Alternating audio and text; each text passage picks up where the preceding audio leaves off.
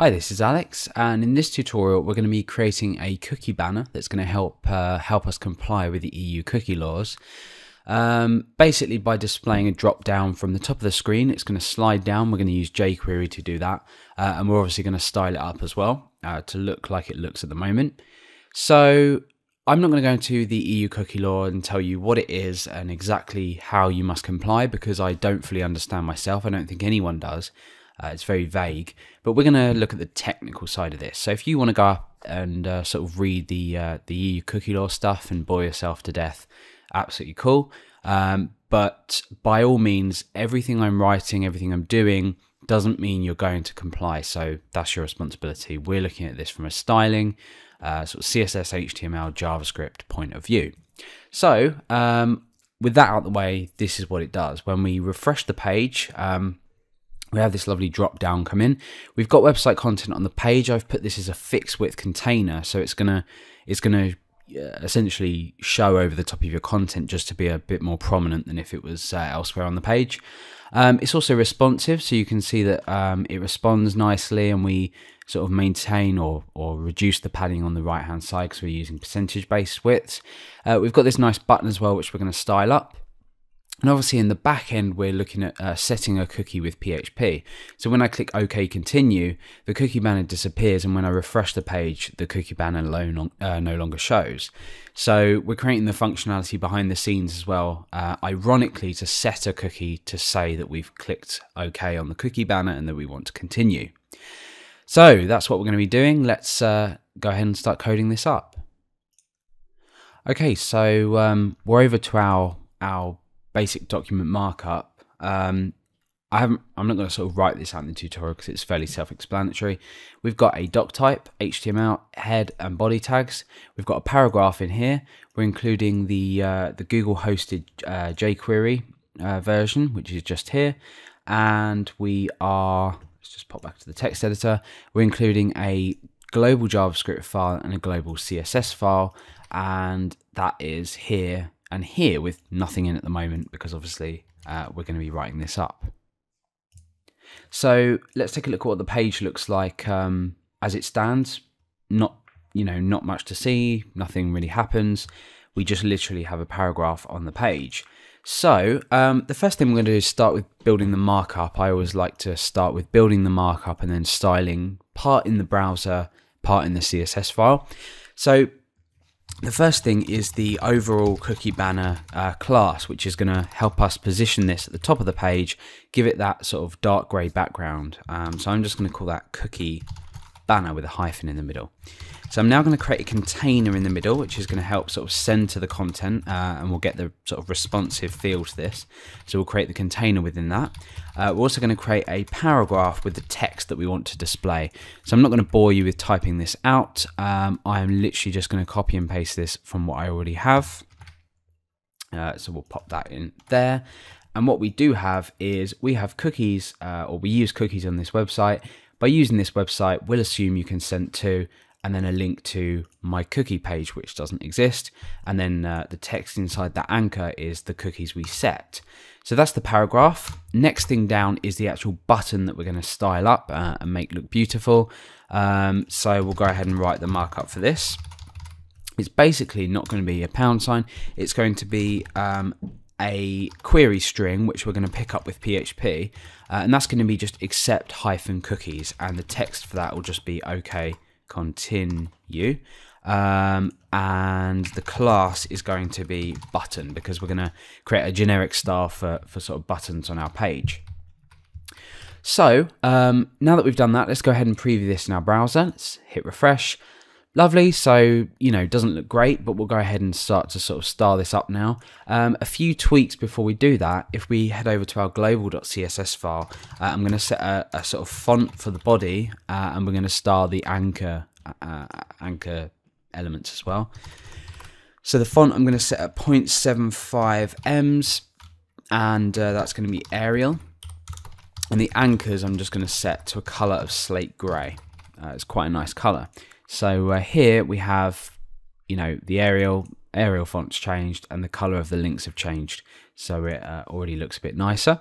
So let me just add a full stop because I've seen that and that's annoyed me.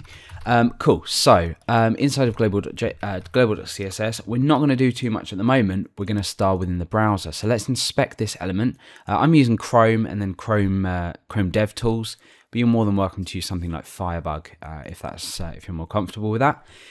So the cookie banner itself, we want a background of let's say 333, I think. Yeah, that's nice. I'm going to have a position of fixed. Now, we now need to set the top and the left 0 to sort of push it up to the top left-hand corner, sorry. So top 0 and left 0. And then we're going to set the width to 100%. So that will literally fill the entire top half. So sorry, full width top. So it's not looking great at the moment, but let's paste these styles into our style sheet just so we don't lose them. So this is going to be .cookie-banner, and our styles will obviously go in there. We'll just pop an indent in there. So we also want to style up the cookie banner container. Now this one's interesting. This is going to make it responsive. So if we click on the container, and well, at the moment I guess you could say it's responsive, but this is going to make it look nice and be responsive. So with the container, we're going to set the margin to 0 auto, and the reason we do that, as soon as we apply width, that's going to send to that container. And if we apply a percentage based width, for example 70%, when we sort of open and close this, the percentage obviously takes up the sort of relative percentage of the width of the browser or the width of the page. So we'll also go ahead and apply color to this. We could style the paragraph with the color technically, but I'm just going to be lazy and apply it to the entire container, so that I'm sort of an off-white kind of color. And I'm also going to set the padding to 15 pixels. That gives us a padding on the top, the left, and all that kind of jazz. Cool. So let's get these styles into our style sheet. Inside of container, and now we want to make our button look nice and pretty, but what we're going to do is we're going to add this class up here so we can reuse the button elsewhere, or we can sort of duplicate the style or anything like that. So with regards to the button, let's go ahead and make this look nice. So we've got the class in here.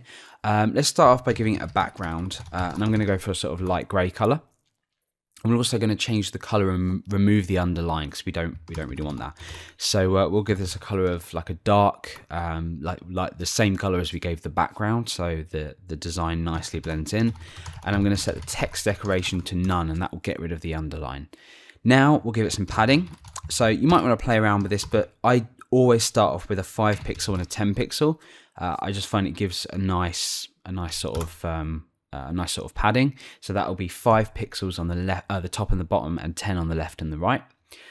So the border radius, just to make it look a little more sort of friendly, we've sort of rounded out the edges a little bit. And I'm going to set the display to inline block. Now the reason I'm setting the display to inline block, let me just get rid of it, and let's just pull this in. It's not going to work like that. How can I best show this? If I was to have this within the paragraph, okay, as we come in, things like this happen. We don't want that. So if we were to have display inline block, that sort of takes it away from inline and gives it an inline block star. Now you might have problems with this on IE, but frankly, who cares? So let's put that back outside and continue with our styling. So we want a display of inline block, and we're also going to give it a border, an overall border, and then we're going to restyle the bottom border. So I'm going to give it a border of sort of a dark grey, and then a border bottom of the same color but 2 or 3 pixels. 3 might look nicer. No, 2 is fine. So that's given it sort of like a nice, it's a flat but 3D look, I think. So let's go ahead and copy these styles into our style sheet.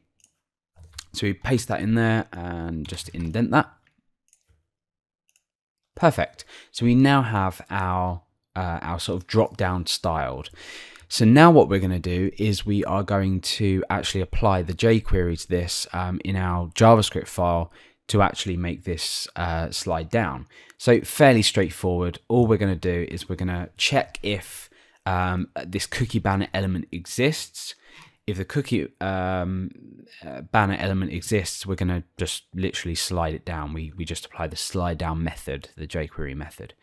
So in global.js, we have a quick if statement, and we say, grab the selector, which will be .cookie banner.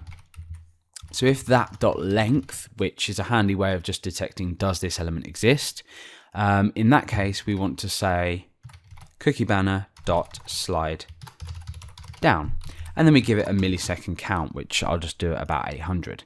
Now this isn't actually going to work, and the reason being is that what we need to do is initially hide our cookie banner. So we'll set a display of none. We can't slide something down that is already there. So now when I refresh, we get this slide down effect. Perfect. So looks good, but OK continue doesn't actually do anything. It appends this query string onto the URL, but we're not actually handling anything with PHP yet. So in the next part of the video, we will be actually doing the PHP side of stuff and allowing this cookie banner to be sort of gotten rid of.